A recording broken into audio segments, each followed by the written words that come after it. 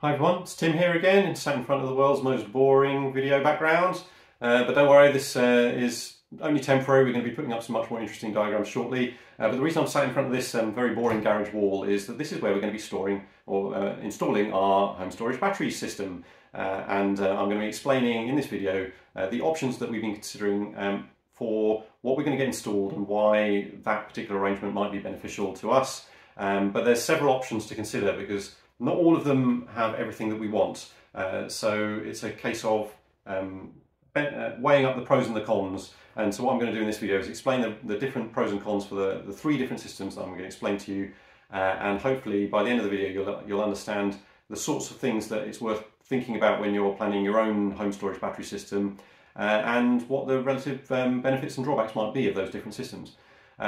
I've tried to prepare the diagrams and the information as best as I can based on my not first-hand knowledge of this sort of thing. I'm not an expert by any means. I've learned a lot from the various sources on the internet that I can find, but I may have misinterpreted some of the information, so if you know better, please let me know in the comments. Some of the numbers that I'm going to show you might be slightly wrong, so if you have first-hand knowledge or know any better than me, then please let me know if you spot any mistakes, and that will help me improve my understanding and help me make better decisions, which I'll be very grateful for if you can help me out as well. But I think I've got most of the numbers more or less correct, so let's work on the assumption that I've done a good job researching this, and we'll see where we end up at the end of the video. We've had conversations with a solar panel and battery storage installer for several months, and we're effectively nearing the top of their list for getting this system installed. So what we're planning on getting is a 7.1 kilowatt system, which will be split east and west, half and half, so roughly 3.5 kilowatts on the east and 3.5 kilowatts on the west. And that will be coupled with a battery storage system. At the moment that will be a GivEnergy 9.5 kilowatt hour battery. However, since the conversations we had initially with our installer, I, in my genius, decided that actually why don't we get two 9.5 kilowatt hour batteries, because that will help us cover our heating as well as our normal electrical usage during the day. And that slightly changed the conversation. Now you may be thinking, well, okay, why are you trying to cover your heating using battery storage? So here's my justification for that. If I can charge up roughly, let's say 20 kilowatt hours of battery during the off-peak Octopus Go 4-hour period, I can effectively run the heating and the electrical the rest of the electrical needs of our house using just off-peak electricity, which at the moment I'm paying 7.5 pence a kilowatt hour. So that makes it all of a sudden significantly cheaper than using gas to heat your home, because when you're using gas, you're burning it at something like 80 or 90% efficient. When you're using an electrical heating system based on a heat pump, for example, which is what we're aiming to do, that is roughly 400% efficient, which means that you get 4 times as much heat as the amount of energy that you put in to your heat pump. So last winter, using our gas boiler, we were using something in the region of 60 kilowatt hours per day in the coldest months. For a heat pump to do the equivalent amount of heating, you'd only need about 15 kilowatt hours of electrical energy. So we use roughly 5 kilowatt hours of electricity per day just in our general usage. Add that on to the 15 kilowatt hours of energy that we'd need for the heating, and that gives you roughly 20 kilowatt hours. So two 9.5 kilowatt hour GivEnergy batteries would almost exactly meet that requirement. If there's a little bit of solar as well, then that will help make up any of the difference. So that was my justification for using 2 batteries instead of 1. Whether that's cost effective is a different question. I'm not going to explain my calculations because it's a little bit tedious and not really appropriate for this particular video. But from a back of the envelope calculation, I deduced that it was roughly break even based on the current prices to get the second battery to allow us to run our heating using overnight cheap rate electricity.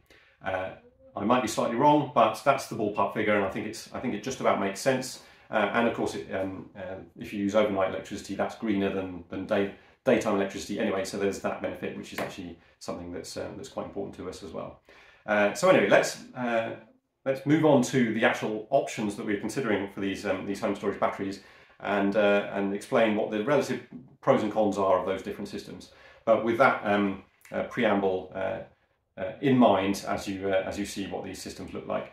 So when we first spoke to our solar panel and battery storage installers, they proposed an AC coupled GivEnergy system using a SolarEdge inverter with optimizers on the solar panels, which would then obviously convert the DC from the solar panels into AC, that would then be coupled to the GivEnergy AC inverter, which would then convert the AC back into DC for storage in the batteries. Right, so this is your classic AC coupled battery storage system.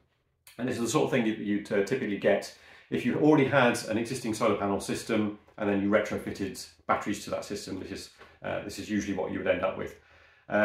So that's great. I was quite happy with that. However, the GivEnergy AC inverter runs at 3 kilowatts, which means that the maximum rate that we could charge those batteries would be 3 kilowatts, I think. It might be a little bit lower than that. I've heard talk of 2.6. I might be wrong, but I'm working on the assumption that overnight I'd be able to charge the batteries at 3 kilowatts. Now here's the problem. 3 kilowatts multiplied by the 4 hours of cheap Octopus Go overnight tariff is only 12 kilowatt hours. Now that would be insufficient to completely fill up those two 9.5 kilowatt hour GivEnergy batteries. So that's a slight problem, which then leads me on to the second option that our installers suggested, which was a DC coupled SolarEdge battery storage system, where we keep the SolarEdge inverter as before, but this time we, instead of the GivEnergy 9.5 kilowatt hour batteries, we replace those with the SolarEdge energy banks, which are 10 kilowatt hours, but I believe they can only provide 9.7 kilowatt hours or something like that. So let's assume 9.7 to 10 kilowatt hours for those batteries, so roughly equivalent to the GivEnergy ones, and that would then still allow you to couple to the optimizers on the solar panels, but you then have a 5 kilowatt charge rate, which is great because multiplied by the 4 kilowatt and the 4 hours of cheap overnight rate gives you 20 kilowatt hours of potential charge that you can fill up your batteries in that 4 hour period overnight. And that's great. That would be everything that we would need, the full 20 kilowatt hours, or slightly less given that it's 9.7 kilowatt hours per battery that you can use. So that was an interesting option. But then I thought, well, hang on a minute, can you do power cut backup with that system? And it seems that might not be necessarily possible, certainly with the HD wave inverters that our installer was suggesting. I believe it's possible. Now please correct me if I'm wrong, because I don't know for sure. It's very difficult to get a solid answer to this, but I believe that you can couple the Energy Bank SolarEdge batteries to their StoreEdge inverter, which does allow you to have a battery backup system. But again, very hard for me to get a solid answer on that. So I'm working on the assumption at the moment that we wouldn't be able to get battery backup in the case of a power cut with that option too. So then that got me thinking, well, okay, if we're considering a DC coupled system using SolarEdge batteries, how about we go back to considering GivEnergy, but this time using their 5 kilowatt hybrid inverter connected to the two sides of the solar panels, because the hybrid inverter has 2 string inputs. So that would then get us the battery backup for power cuts back again, which would be great. But it means that we wouldn't be able to use optimizers for the solar panels. So that may or may not be an advantage, because from what I can tell, optimizers only make a difference if there's shading on your solar panels. Now, from what I can tell with our situation, we get very little shading, almost basically none during the vast majority of the day. We get a little bit in the morning from a tree in the east and a little bit in the evening from a tree in the west. But for the vast majority of the rest of the time, there's no shading at all. And I think in that situation, actually, you don't really gain much benefit from having optimizers. So that's something to consider, and I'll explain a little bit more in a minute. But the advantage, again, of this DC coupled GivEnergy system is that, again, from what I can tell from the data sheets, please correct me if I'm wrong, I think that the GivEnergy 9.5 kilowatt hour batteries can charge at a maximum rate of 4.72 kilowatts, which would give us 19 kilowatt hours of potential charge over that 4-hour block during the cheap overnight rate from Octopus Go, which again would be more or less completely covering our needs for both heating and the rest of our electrical needs during the coldest months of the winter. So, bearing in mind those three options, let's bring up a table summarising all of the pros and cons that I believe are representative of these particular systems. So this table here shows what I consider a pro, a benefit in blue, and a con or a downside in orange. So for the AC coupled GivEnergy system that we described first, the main benefits that I can see is, well, it will use the optimizers for the SolarEdge system, which would be good. And the main advantage for AC coupled systems is that you get much better data for all of the various different energy flows, because you can put CT clamps around all of the AC cables, basically, which means apps like MyEnergy, for example, who provides the Zappy and the Eddy. We're also intending to get those installed, by the way, so I probably should have mentioned that before. But that would make monitoring those much easier and easier to manage. So that's probably the main benefit of the AC coupled system. And the other thing that I really like about the GivEnergy batteries in particular is that they have this lithium iron phosphate battery chemistry, which I think is a better option for home storage, because it's fully recyclable at the end of life, which is not the case for the SolarEdge batteries, which are the lithium nickel manganese cobalt chemistry, which is the same sort of chemistry you get in electric vehicles typically, and that is not currently 100% recyclable at the end of life. Now, I'm assuming clever people are working on this, and hopefully we'll find a solution for this within the next few years, but let's assume that it's not going to be the case that they're fully recyclable. So I would much prefer the lithium iron phosphate battery chemistry, and it's much safer for